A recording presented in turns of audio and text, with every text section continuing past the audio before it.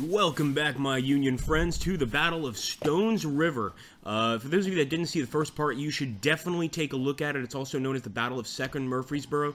And basically what we're trying to do, guys, is keep the enemy from taking this location right here, this fort, as well as these forts over here. We've got a lot of work to do in terms of sending some men back and essentially defending this area. I don't know how long it's going to take us to do it. I don't know if we're going to succeed, but we're sure as hell going to try. So first of all, I'm going to put this unit here. I'm going to put this unit right around here.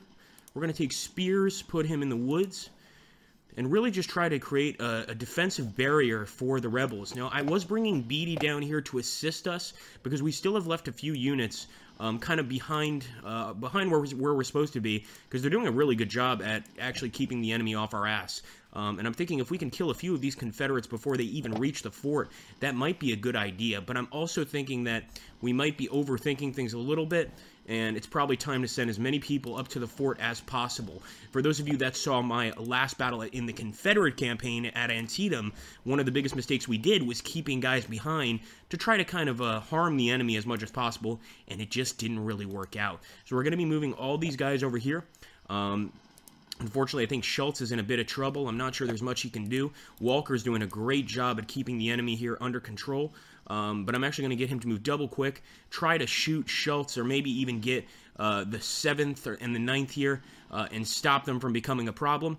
And we also want to get these damn supply wagons out of here. I don't know why they're still... Come on. What the hell is wrong with you? Move faster, you idiots. So we're going to get Walker over here just so that the Confederacy can't really take our supply wagons, and also to maybe get Schultz back to base. I'm thinking that might not be such a bad idea. We're going to move these guys as well. Everybody's heading back to base except for the 42nd. Unfortunately, they're going to have to stay back as our sacrificial lambs and basically stop the enemy from approaching. So here we go. We're already engaging the Mississippi boys with Walker's division, and I can see they're going straight for those supplies. So hopefully we'll get a flanking shot here. Even though we're in the woods, I still think a flanking shot will be pretty devastating. Maybe not. Wow. So flanking shots on the woods, one Confederate dropped, are not as powerful as I initially thought they would be. Let's take the 51st Michigan boys, put them right here. We're going to take the 2nd and the 5th. We're going to take the 6th Indiana, put them over there. These guys over here in the 44th are going to go over yonder. And we'll slowly sort of, place these guys where they should be. I think Scribble, he's going to stay right here. Scribner is going to stay right here. Got to understand, I'm trying to look at these names and play at the same time. Put this guy over here as well.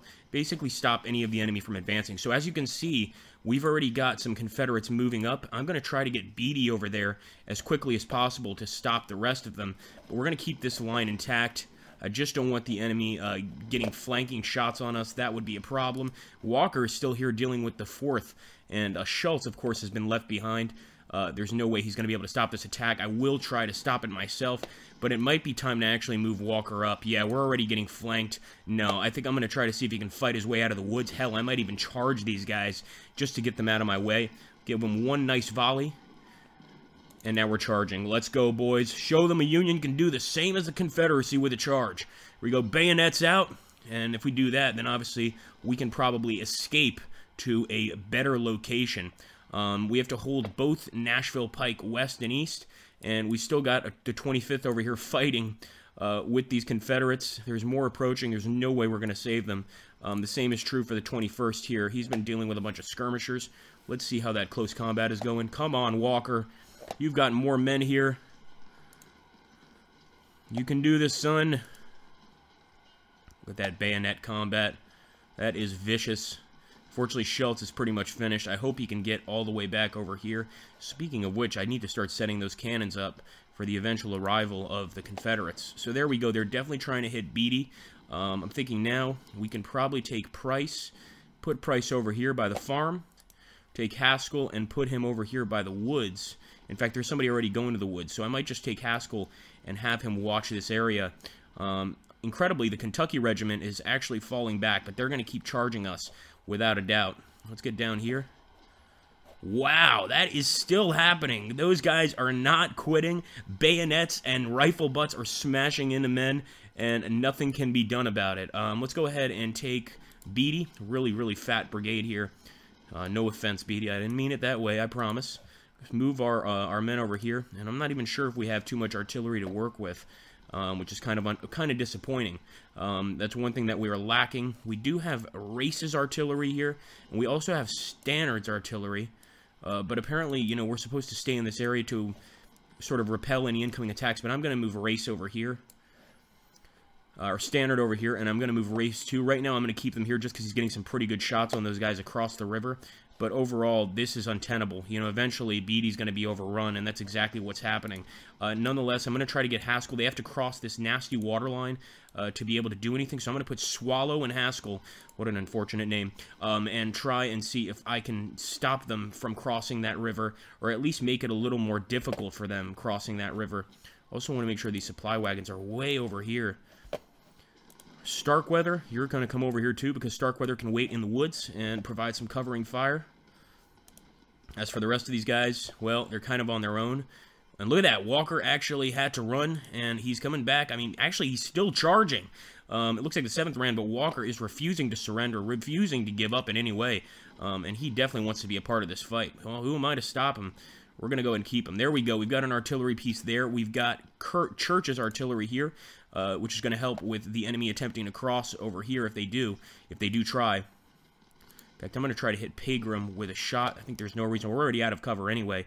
We might as well go ahead and try to take out some of the enemy cavalry. All right, we got a whole Nashville pack. There we go. Hit Pegram. And that shell shot is probably devastating as well. It looks like they might try to cross over here.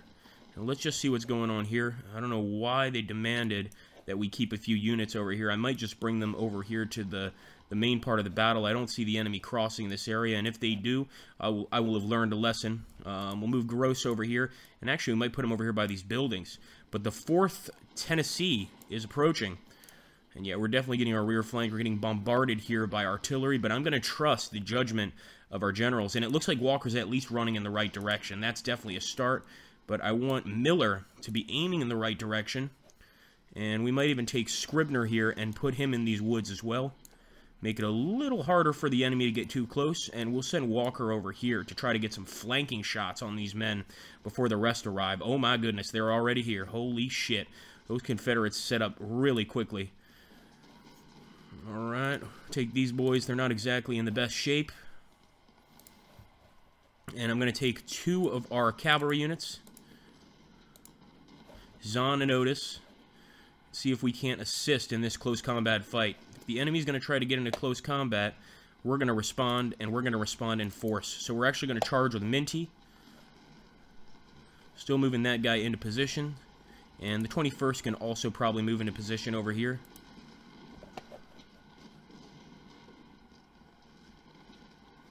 Have the 21st rush. There we go. Nice, nice. Miller. All right, Miller, you done enough. You don't have to do anything more. Just get your ass back to the line. Minty's taking care of it, but he's taking some nasty shots there being flanked by the enemy. So I'm going to get Minty back. Quickly, quickly, quickly. And now, of course, we've got Scribner firing away, which is pretty awesome. I might even try to charge those guys with our cavalry, but I think I want to be a little careful. Just a little bit. Let's see what's going on in the north. Looks like some of these boys are already trying to make it across. The 60th Kentucky is definitely trying to make it across. We're going to send Haskell up there. Colonel James Fife is killed. Oh, well, he's just a colonel, right? I mean, come on. John Miller's wounded. Come on, boys. Just want to make sure that they're out of range so that they can't get a flanking shot on us.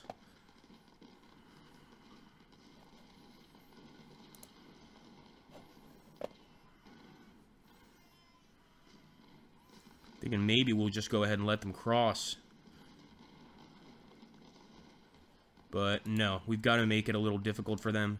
Some of them might try to cross over here. I was worried about that. So I'm actually going to send Beatty over here to watch that particular part of the battlefield.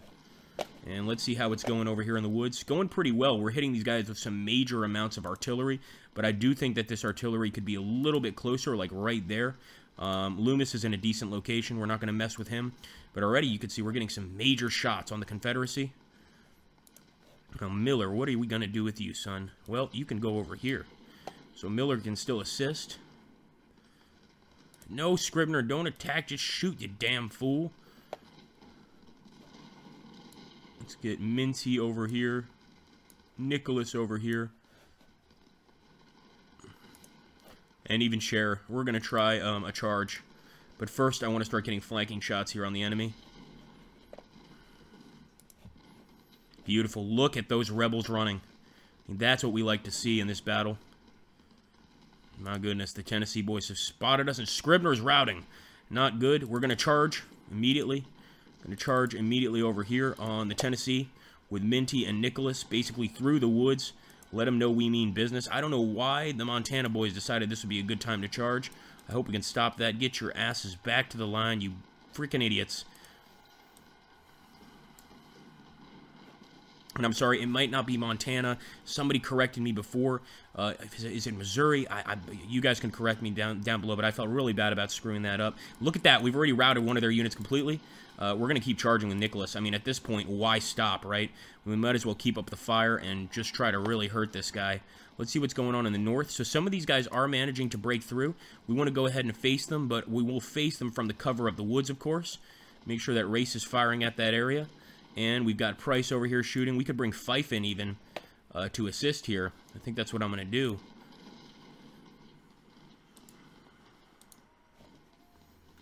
Come on, boys.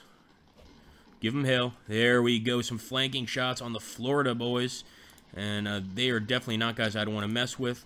We're not seeing a lot of action coming from this area, and even Gross has kind of been out of the fight for a while, but look at how beautifully that worked. We absolutely moved the Confederates out of this frontal assault line near the woods, so those charges with our cavalry absolutely made a difference, which is really good to hear. Now, we left some guys to defend this area over here. I haven't seen any Confederates coming that way, but you know how these Confederates can be. They pop out of nowhere, these damn rebels, and we've got to be prepared for them. So there we go. Keep firing, Five.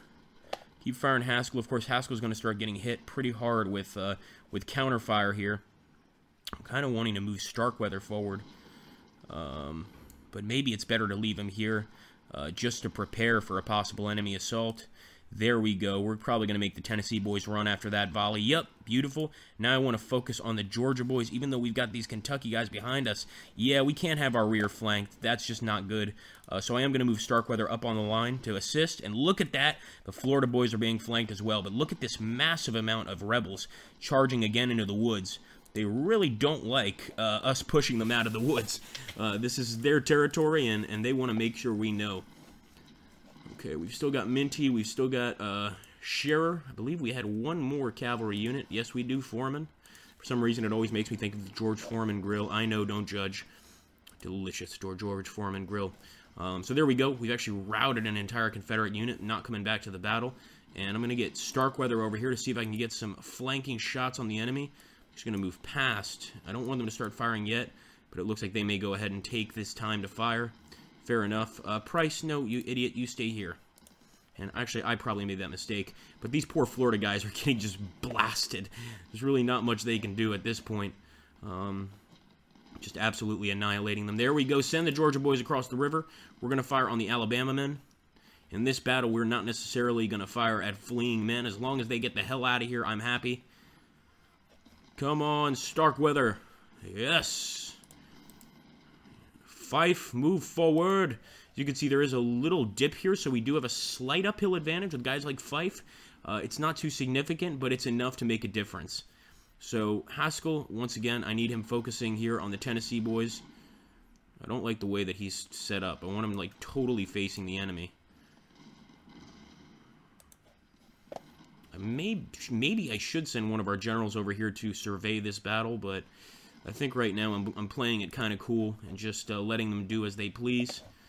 What I'm really concerned about, of course, is the Confederate attack through the woods here that seems to never end. It might be time to bring Gross over here. We got Hardy over here, one of the main Confederate generals, and we're probably going to have to respond to him quite soon. For now, though, we're just going to focus on attacking the enemy. Now, how could I not have noticed this? We've got freaking enemy artillery firing at us way out in the open. We're going to run them down. We're not allowing that to occur. And with Minty and Foreman, I might try another one of our glorious wood charges. Seems to have really caused a lot of chaos before. So let's see if we can't make that, if we can't recreate that chaos. And there we go. We've also got some skirmishers here. Hell, I'll charge them too.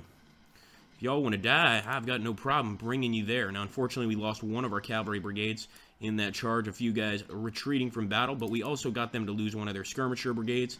And we definitely want to keep hitting the artillery here. Let's grab Minty. I'm going to charge into the Alabama boys. Come on. Get them.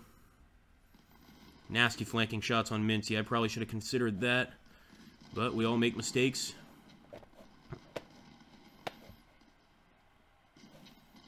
Take a look at the north. We've got so many different things to focus on here in this battle, but look at that. I'm sure the rebels are not going to try to cross this area at all anymore. We have taught them that this area is not a place they want to be. And I'm thinking of even moving Hazen back, because they're not really doing much over here, just waiting for the enemy. I mean, I'm going to hate myself later, because I'm sure the enemy's going to try to cross this area.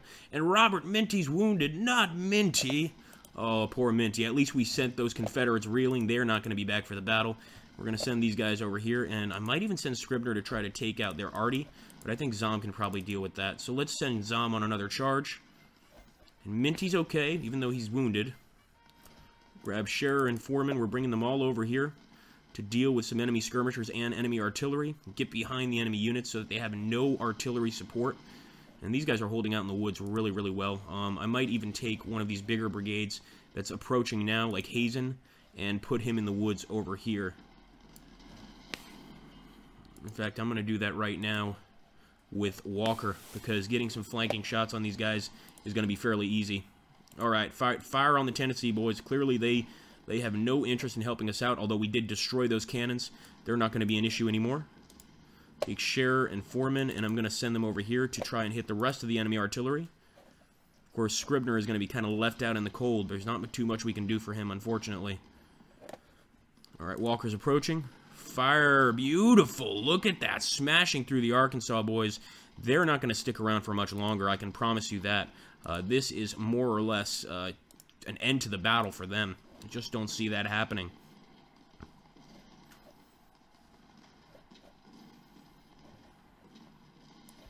Come on. Go for the artillery. Yes, we're going to take some hits from their infantry, but we're also going to take their focus away from where it should be. And even Hardy, he's right up there. Gross is still back here. I'm going to leave Cruft right here because I don't know if the enemy's going to try to cross. But I love those flanking shots. That's looking great. Look at that. Get them, boys. Routed one of the artillery bits. We're going to try to route the second one. But it looks like one of the infantry units is going to try to charge here. Oh, boy. Yeah, unfortunately, Minty finally took off, and I can't blame him. We were getting a little risky there trying to take out enemy artillery, so I'm going to move these guys back to the woods. New Year's is finally...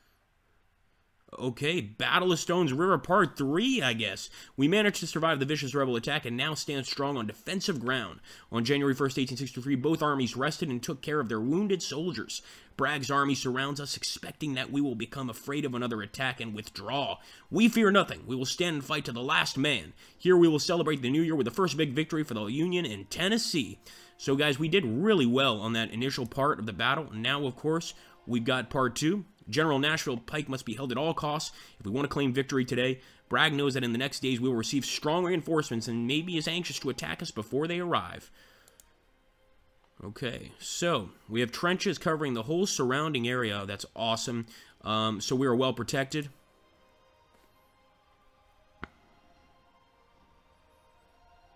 And yesterday we extended the left flank on the field to the opposite side of the river in order to observe enemy movements. Watch for rebels. They could attempt to attack us here. So we are going to keep some guys back here, but for the most part we're focusing on this area. And we expect the Confederates to attack from the southwest and probably the southeast as well. Yep. Yeah, I expected that. And from over here as well, and southeast. Damn. So we've got a lot of Confederate attacks to concern ourselves with. Most of these boys are already in the trenches, but we'll go ahead and put some more men in the trenches over here just to make sure that we've covered our ass in every possible way. And we're basically awaiting a major Confederate assault. We'll start reassigning troops when we need to. Not so sure I trust the developers with this position right here. I kind of feel like moving those guys back and not worrying about that attack, just letting them try to cross the river. Because remember, all we need to defend are these two areas, which to me seems like maybe something that that we could do without having to stop their attack over there in the southeast. Anyway, guys, I hope you enjoyed episode 2. Episode 3 will be coming very, very soon, and hopefully it'll be the last episode of the Battle of Stones River. I'm absolutely loving this battle, and I think I'm doing an okay job. Of course, all the bodies have been buried, but we definitely put a hurting on the rebels. Thanks for watching, guys. Take care, and have an awesome, awesome day.